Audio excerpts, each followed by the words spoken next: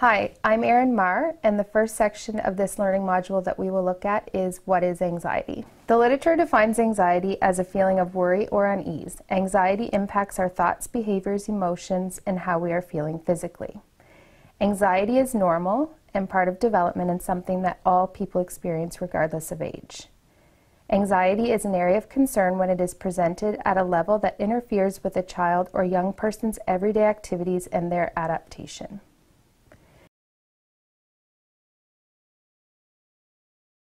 What does anxiety look like? We see signs of anxiety in children and young people in the way they express themselves behaviorally and emotionally.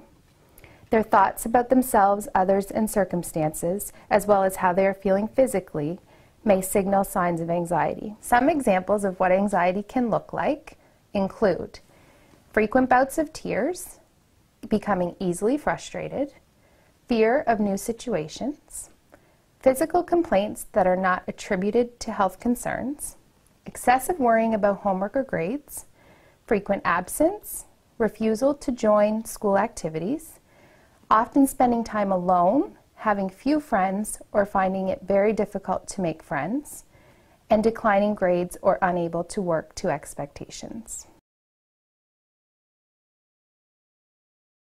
Anxiety is a normal part of development.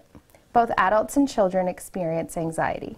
When we meet new people or are faced with new situations, we all may experience a level of anxiety.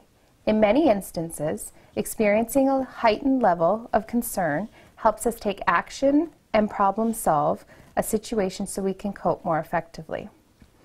On the other hand, when anxiety becomes more intense over longer periods of time, and when it interferes with our daily routines and relationships, anxiety becomes more of a concern for children, families, and educators.